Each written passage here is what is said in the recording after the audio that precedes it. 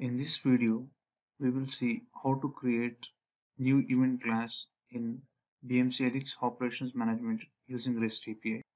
We can use API client like Postman or write scripts using any programming language to call the API to create the class. First, we'll see how to create event class using Postman. Using the post method, this is the API URL that can be used to create the event class. In the headers, we have to specify the JSON token that has to be used for authentication and authorization.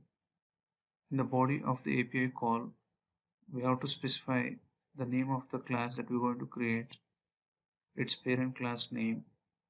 In the attribute section, we can specify the slot name, its data type, the default value, and other options that are available for each slots.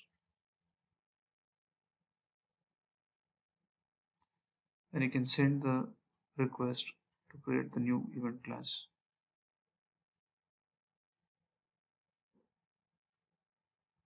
So once the class is successfully created, we get the status code as 200.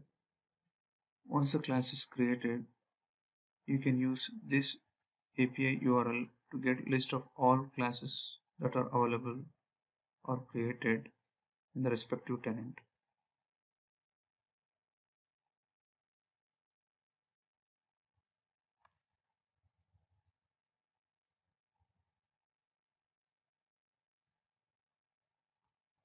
Now we will see how to create new event class in BHOM using Python script.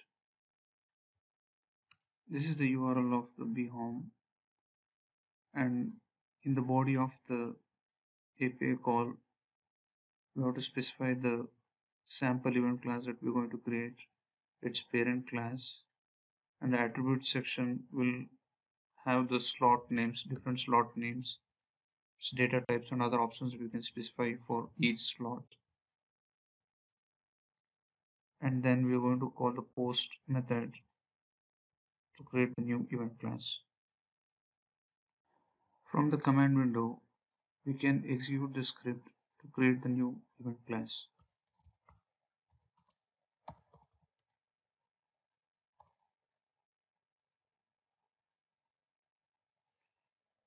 Once the class is successfully created, we get the status code as 200.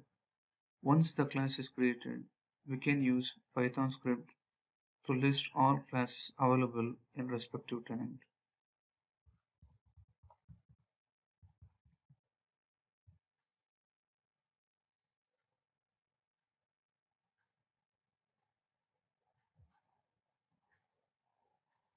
Thank you.